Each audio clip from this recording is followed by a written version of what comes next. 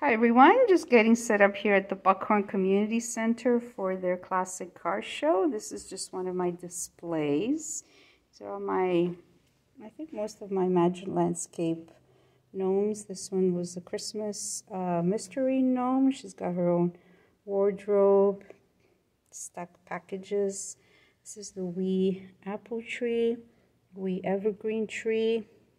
I think this is a nice, this is called Nice to Gnome You. He's got pockets.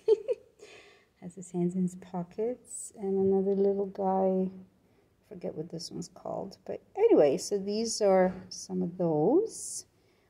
And this is the beaded gourd that I made about a year ago.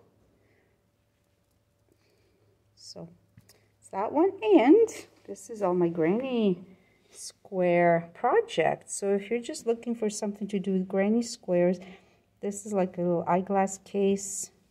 Has a pocket, or you can put a button there to close.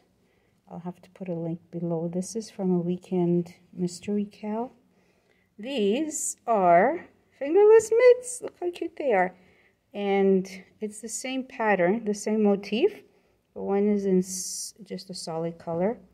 These are colored, and I had to put one on. These are fingerless mittens. See how they go like that? And this is for the other hand. Aren't they cute? These were from, I think, Lullaby Lodge. Is another mystery MKAL. And these are what I call chubby chicks. Now this is just one granny square that's folded over just in half to make this, and it's variegated yarn. It just makes its own pattern there. I don't change colors. And you just fold it so it makes like a chick pattern, and it has the top here. Some of them I put in a beak. So I call these my chubby chicks. So you've probably seen them all over Facebook.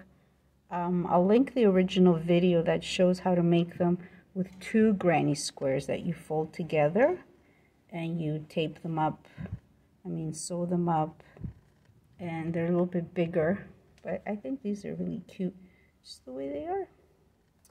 So that's that. This is just a little duck basket I put them in. All right, well, I'll take a better picture of the whole setup tomorrow. The car show is on Saturday the 14th. All right, bye for now, everyone.